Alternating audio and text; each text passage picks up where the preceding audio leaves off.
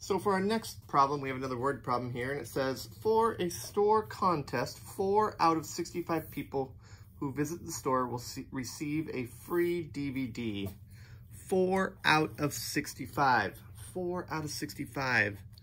Ratio, 4 people out of 65 people receive a free DVD. So these 4 get a free DVD.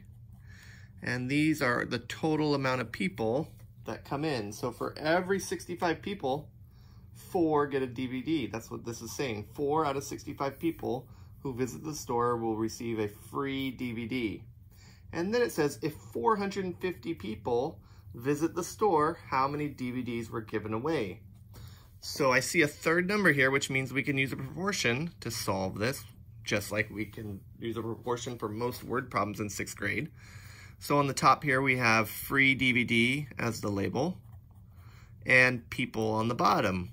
So you have to decide where 455 people go in our proportion. Cross, multiply, and divide, and you will have the answer. Good job. We'll see you on the next one.